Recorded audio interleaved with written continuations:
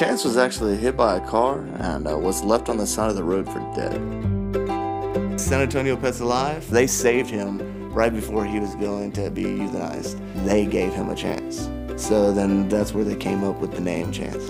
My husband's like, we have to get him because nobody's gonna love him like we're gonna love him. I deal with the same struggles that he deals with. Man, he's like my best friend. We do everything together. When he's in a chair and we're running together down the street, he feels free. You know, it's easy for us to relate. Initially, with him being in a wheelchair, I just thought that was kind of the coolest thing that they offer that for animals. I knew his struggles as well as mine, and I knew that we could overcome those obstacles together. Chance is extremely active. He can't jump like all the other dogs, but I don't hold him back. I mean, he'll still try to jump on the couch. He'll leap off the back porch into the grass. Michael always looks on the brighter side of everything.